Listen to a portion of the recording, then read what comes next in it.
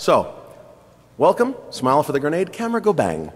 I'm Josh Marpet, otherwise known as Quadling, and this is Vlad Gostom, otherwise known as Recompiler. We're whack job security guys. We do everything you can imagine and then some. We are literally the people that do everything. Vlad has held every pen testing job in the business and created some of the pen testing jobs in the business. I've done everything in physical security you can imagine, and some of you probably can't. I'm an ex-cop, and you know, ex-everything is the way it goes. We both work in physical and information security, and we have a good time doing it. And we love doing things that cross that over. This is our stuff, not our employers, not our friends, not our families. Don't blame them, please God. Don't call our employers and go, hey, I saw that cool grenade presentation. Won't go over very well at all. This is our stuff. Lawyer time over. Okay, let's talk about cameras. There have been wireless cameras for decades. Some of them wireless in only a very metaphorical sense. Okay, it is wireless.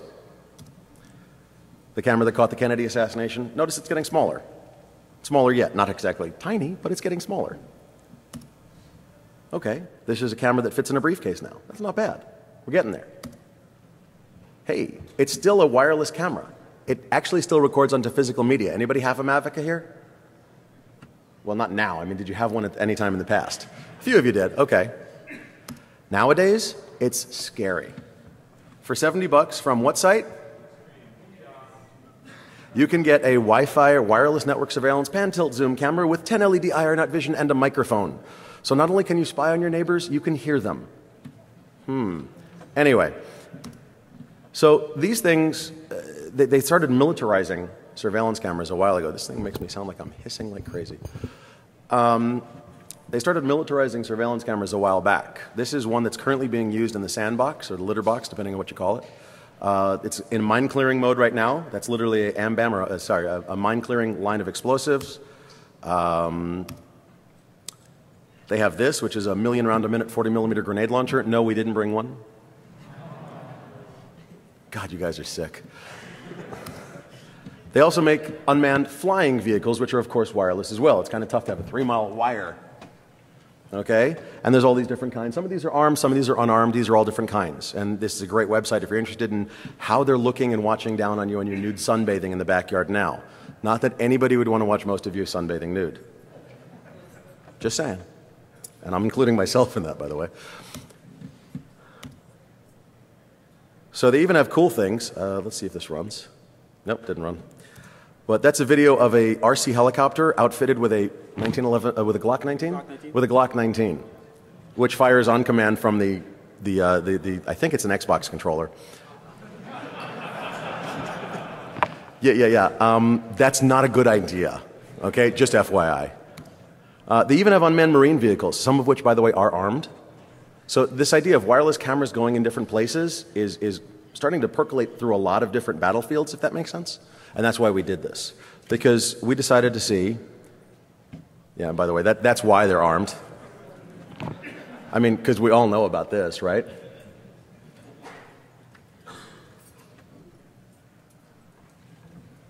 Am I that ugly? In case you get hungry. That's a bet, and I take bets. Don't do that. Okay, inspection cameras. They have cameras that will just 2 feet for an inspection camera. They've been doing this for 20 years. Fiber optic cameras. This is interesting. This will go 1,000 feet down a pipe, and you can see on the other end of the pipe. That's what they use it for. Could they put it through an air duct in your wall and see at the other end of your air duct? They could. Not that I mean to make you paranoid. You're already paranoid. But it happens. Okay, so they even have throwable ones. That one's about the size of a, you know, like the little mini pizza boxes you get when you have 2 slices, because we all know how pizza comes. And the iRobots, which we were just showing you, the throwable ones, are very hackable. Vlad, we'll tell you about that. Yeah, so people actually play Frogger with these on highways. They program the robot to try and avoid cars and cross Route 80 in Pennsylvania. Tons of fun to watch. Don't run mine over.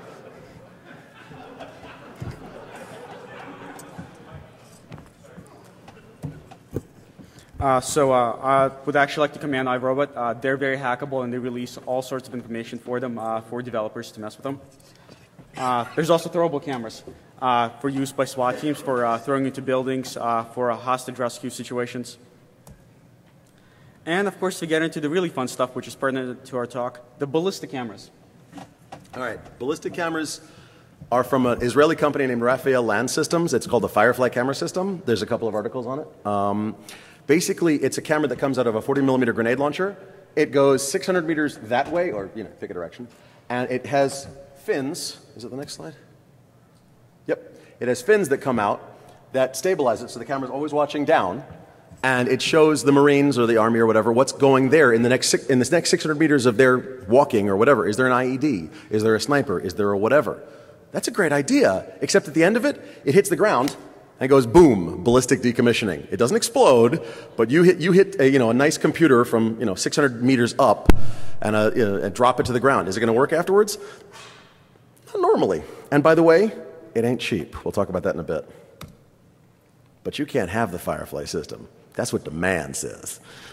Why? 40mm grenade launcher, destructive device. Very expensive, very, very, very, very, very restricted. Okay?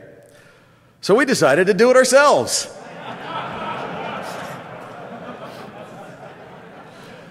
We wanted to make it something that civilians could have, that was cheaper, make it in the do-it-yourself make spirit, okay, and all kudos to make. For search and rescue, airsoft, SWAT teams, just because. We wanted to try. What the heck, right? You never get anywhere unless you try. So we tried. Before we get further into the system, we want to cover safety. I'm sure all of you have heard somebody say or know somebody who said, "Hey, all, watch this." If your puke response is low, close your eyes now. That's actually a 37mm launch gone wrong for somebody. Safety. You can buy commercial 37mm and 40mm rounds. You should never, ever disassemble them. It is very dangerous. Primers have been known to cook off. Don't attempt to build a system yourself unless you know exactly what you're doing. Email us. We'll be happy to share information with you. We're encouraging people to make their own stuff and to build their own stuff. We have literally years of experience with firearms, reloading, launchers. We just don't do this. Call us, email us, smoke signal, something. Don't do this. I can't say that enough times. Okay? This is what happens. This is what happened to the guy whose hand you saw a minute ago. All right? Talk about this for a second. So somebody was actually building fireworks for 4th of July and shooting them off in front of their family. That launcher in the picture is actually a similar launcher to the one you see on the table after an explosion. The guy lost most of his hand, 3.5 fingers. We believe that he double charged it. If you double charge it, which means you use too much propellant, you actually inadvertently create a destructive device, an unregistered destructive device, which is highly illegal, as in jail time and huge fines. Safety. Anytime you fire the launcher, even with flares, you never ever want to have your hand in front of the firing pin or around the actual flare. That tube right there is actually what contains the round. You saw the hand. You don't want to have your hand there. Proper safety equipment, fire retardant clothing, eye and ear protection. It does get very loud. Even a flare can create about 120 decibels, which is enough to damage your hearing. That's the right way. So yes, even when shooting flares, I know it may look retarded or paranoid. That's what you want to be doing. Another right and wrong slide. That's actually the same launcher mounted in an AR-15. Okay, let me do this. So, you got a guy stacked up, waiting to go in a house, right? SWAT team. Hey, what's that around the side? What's going on? I can't see because we're all stacked up and we look like sardines and fish in a barrel. And you know what happens to fish in a barrel, right? Okay, cool. Well, what are you going to do? You're going to have this guy shoot one of those, shooting this, to put a camera up above everybody to find this one. The dangerous kitten sniper. Well, you probably wouldn't. But what you might find is one of these. And if you find one of these, your guys are in trouble, right? Okay, what do? Well, you look at the guy in front of you. The guy in front of you has a receiver, which of course I neglected to actually pull out. But the receiver is this big. This is a DVR. It records, it shows, battery powered. This is great. Velcro it to the back of the guy in front of you on the stack. And so the camera, our green flare logo, is sending information to the guys in the stack, and it's also sending information back to the long-range receiver on the short-range receiver, and it's also sending information on the long-range receiver back to the mobile command center. Hook that up to an 80-inch plasma, you can get some detail out of it. You can find your kitten sniper. So it works really well, and we said, wow, this is actually a good idea. So what do we want? This is what we want. Now what features do we want? We want it in 37 millimeters so civilians can own it easily. That's not even a firearm. That's not even a Title I firearm. It is a flare launcher. 5.8 gigahertz cameras, pretty good range, not a very cluttered spectrum, not hugely cluttered. The shells are hand-loaded at the moment. We wanted a parachute so we can hang. Remember, the Firefly system, 600-meter arc, right? We wanted to see over one house, so we wanted to go up and hang. All right, about 400-meter range, urban search and rescue, disaster, SWAT teams, airsoft. He's done ground search and rescue. There's places you can't reach, now I can. That's pretty cool, okay?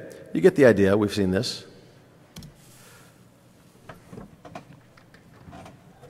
Some capabilities based on modeling we did in MATLAB.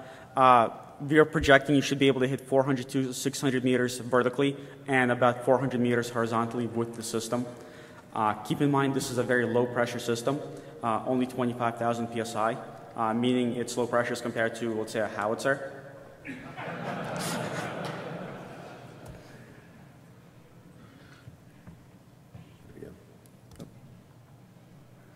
This is just a graphic of the shell. Keep going. So, why is our system not a destructive device? One of the very important things that makes our system not a destructive device is the fact it's a life safety device. It's not meant to be anti-personnel. We're not shooting this at people. We're not shooting at buildings. We're shooting it straight up to try and find people and try to help people. Also, our system has signaling capabilities. We're working on an IR beacon. Another very important factor is the amount of charge we're using. We're using less than 6 grains of powder, which is more than 20% below what would make it a destructive device. Here are a few variants of the launchers. Going back to World War II, we have the 26.5 millimeter variants and the 40 millimeter variants, as well as the 12 gauge variants.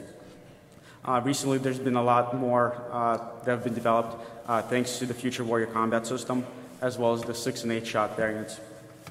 And of course, the lovely corner shot system you see.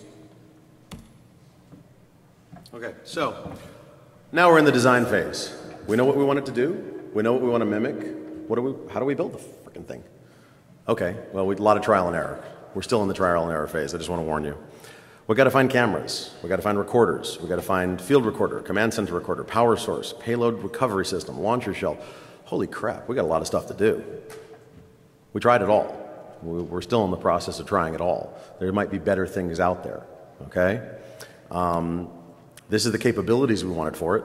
We wanted a 600-meter vertical shot. We'll aim for 600. If we get 300, we're happy, okay? We want to fire over a 5-story building for urban search and rescue, 400-meter horizontal range. These are pretty cool things. This is pretty ambitious, right? This is what we wanted. We might not get it, probably won't, some of it, but we're going to try. This is the killer. Take a look. The Firefly system I told you about, $2,000 a shot, plus a destructive device launcher, $200 for the launcher, $200 for each shell. Non-military sale? Yeah, that's nice. Our stuff, $200 per shell, full cost. Non-destructive device, non-destructive launcher. There's a huge DIY community. The launcher's like $400 to $700, okay? So now our challenges. Lots of them. So I'm sure you all saw the hand. First consideration is always safety. and followed very, very closely behind being legality. None of us want to go to federal prison. Next, camera arming.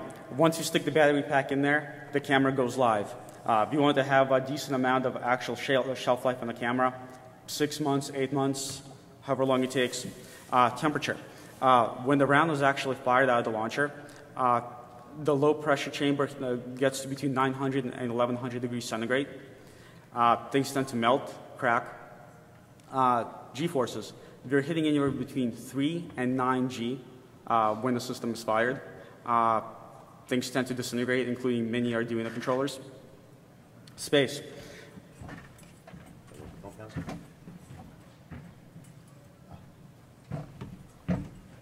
This is the amount of space we have to work with, including the lift charge, parachute, safety wiring, camera, battery pack. It's not fun. And of course, camera orientation. So it's not fun. Basically try to take everything you want and then squash it down. It ain't easy. So irrespective of the arming, which Vlad talked about a minute ago, there's all sorts of ways to do it.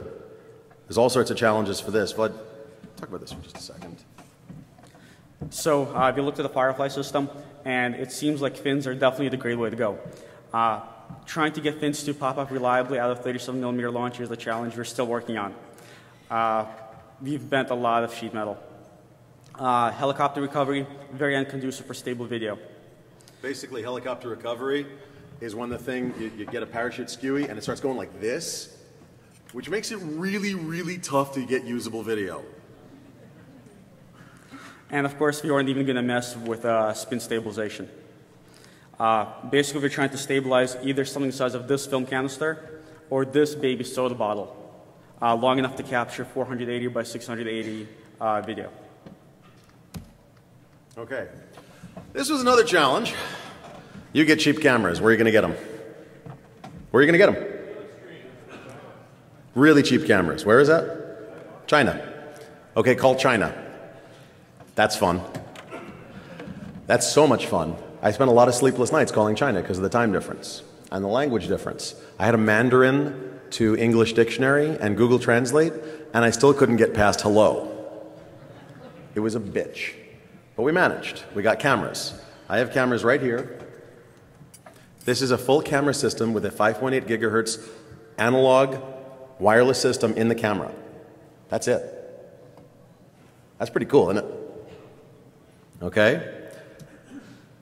Then wire it. Because you see this connector?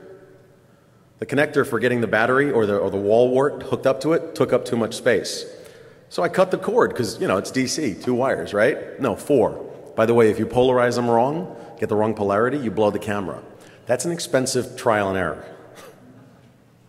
So we had some problems. So, okay, so we get through this piece by piece by piece. I've actually got emails into the factory for the next round of problems. Testing issues.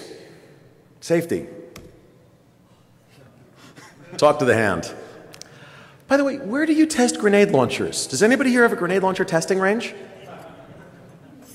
Oh, I actually saw a hand go up. Jesus, okay. I did not expect that. I swear to God, I really didn't. I'm impressed. All right, so then there's the shell loading. So this is actually constructing the whole system, okay? Vlad, he's going to talk about the shell loading. You might have noticed, I've been handling electronics. Vlad's been handling the things that go bang. So the way we load this is actually very simple and very innovative. We got somebody who does custom CNC machining and does allow 37 and 40mm loading. You start out with the base of the shell that fully disassembles, and we insert a small pistol primer. And then we fill this little area with the actual propellant. In this case, about 6 grains of unique. We then install a burst disc right up there. And what that burst disc does is it actually lets the high pressure chamber build up 25,000 psi during ignition. What's a burst disc made of? Pennies. That is actually a penny squished by a 20-ton press. I just find that amusing. I don't know why. Once the burst disc pops, the gases will actually expel through these holes. and drop the pressure down from 25,000 psi to 900 psi, which is what's actually going to push the wadding out through the shell, prevent everything from catching fire and cracking, and boost the parachute and the payload out through the rest of the shell. Okay. So, it worked! No. That picture on the lower left is me and Vlad, decked in proper protective gear, firing our test shell. You notice the camera is actually sticking out the end of the launcher. That's the problem with space. You see the picture on the lower right? That's one of the camera systems in a baby soda bottle. Now this is a baby soda bottle. For those who don't know, that is a 2-liter soda bottle before they blow it out in the mold with hot air. Okay? They're great. They cost like 50 cents to $1, depending on how many you get and where you get them. They are vaguely tamper-evident. Dear God, I'm not going to say tamper-evident here. Somebody will laugh at me. Because you can put the cap on, it has the ring that separates, and they're really, really waterproof and good. So we cut holes in them and put the cameras in there, used tinfoil to wad it, and then since I had the problems with the connectors, my CR123 battery packs were basically fitting in there, but not fitting really well, so they were longer than we expected. We dealt with it. We managed. But failure is always an option. Okay, you can always have problems. You can always have issues. You can always have, you know, details. Trees and buildings jump in the way. I love that. Okay, I'm not going to bother showing this video. We actually did get about 150-meter range out of these little tiny cameras with an antenna about 1/8 of an inch long. It's pretty amazing. Okay? But here's what I am going to show you. About 20 seconds. This is us on a farm in an unnamed location, which shall not be named, basically going, crap, why is it not working? We actually had some issues with primers. Notice the incredibly safe distance I'm standing.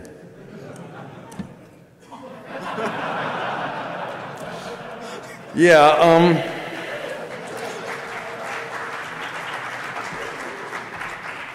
aren't you glad he was wearing his helmet? We actually got about 30 feet. Now, one of our problems was literally not us. The sealed powder that we used to hand load the shell with, we're like, why is there powder spilling out of the shell afterwards? It literally didn't burn. So we took a lump of it and put it on the ground on a rock and lit a match to it, and it's like, poke it with a stick, come on. Didn't work. Powder was bad. Yeah, so the 30 feet we got is just the primer alone, a small pistol primer pushing the charge out. Which, for a tiny little, like literally smaller than the tip of smaller than a pencil eraser, isn't bad. Okay? When we get the powder to work right, we literally did this, by the way, the Saturday before DEFCON. We started this whole project 3 months ago, just so you know. This is version 0.01. You can see that on the right. We do expect to honestly get that far, about 400 meters up. Considering a pistol primer got at 30 feet, it's not bad. Now, the only other problem is that, by the way, this is from the camera.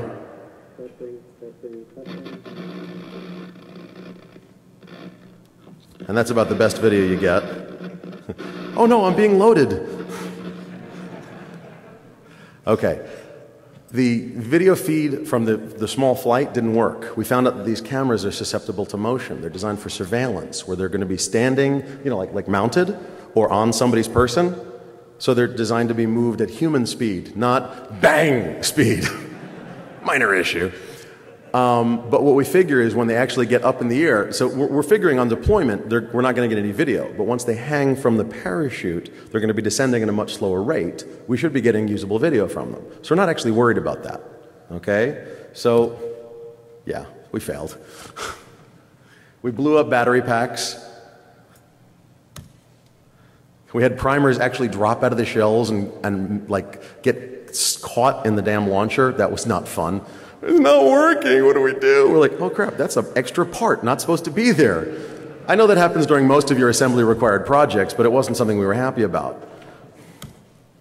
We burned the fireproof parachute, or fire resistant parachute. Yeah, that wasn't fun. We're like, oh, let's just try it again. We look at the parachute, we're like, crinkle, crinkle, crinkle. Nah, never mind. So,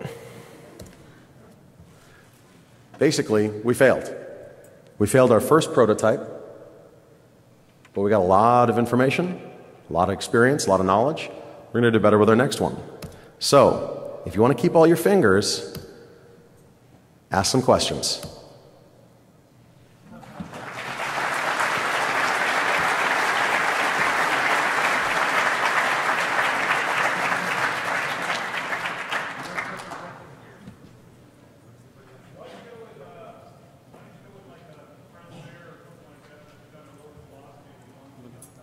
Good question. SWAT teams and airsoft teams carry 37mm launchers now. We wanted a system that they already owned for cost, so they didn't have to buy a new launcher system, and so they didn't have to retrain on a new system. It was like basically modding what you already own is a lot easier than buying new crap because, you know, is your significant other going to let you buy new stuff? We already know you're on a budget, dude. No, we actually ran with it, which made us look like total idiots. And at any human speed, you're good. Okay, except when you whip around with arm outstretched, because that actually increases the velocity rapidly. But, would you say that? I'm sorry. So yeah, when the system actually fires during the boost phase, you're not going to be getting good video. During the descent phase, you're only coming down about 25 feet per second, which is more than usable. And since the receiver module records everything to SD card, you can review it and play it back as slow as you want to. More questions? Yes.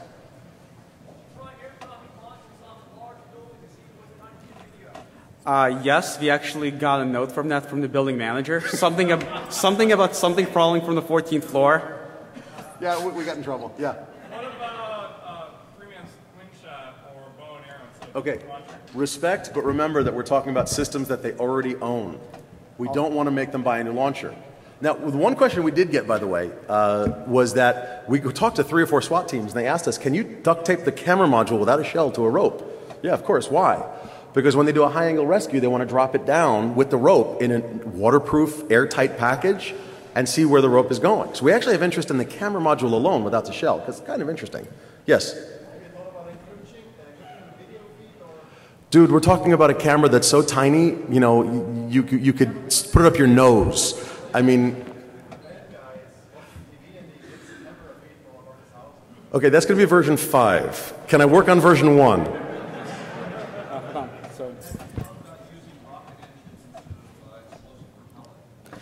So yes, I actually started out in high power model rocketry years and years ago. The problem is most SWAT team guys don't do high power model rocketry. They don't have the equipment. There's also failure to ignite and all sorts of engine issues. Also with high power model rockets, you need to call in launches to the FAA. You need to actually have valid permits for high power model rocketry versus they already own a 37mm or 40mm launcher. They pop the shell in, they're good to go.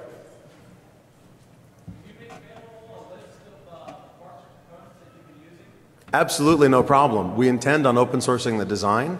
Again, in the spirit of the Make community. We intend on open sourcing the design with the picture of the hand on the front cover. For your burst stick, did you use solid copper or did you use the zinc copper pennies? Those are, I believe, solid copper pennies, but again, just under a 20-ton press. Any copper, it's just, they're nicely, neatly provided in little discs. It's great. Are you a treasury agent? Fed! Yes, sir. So do you plan on reverse engineering the competition to see what kind of velocity issues they were able to overcome? I don't have $2,000 to spend on one of their projectiles, so no.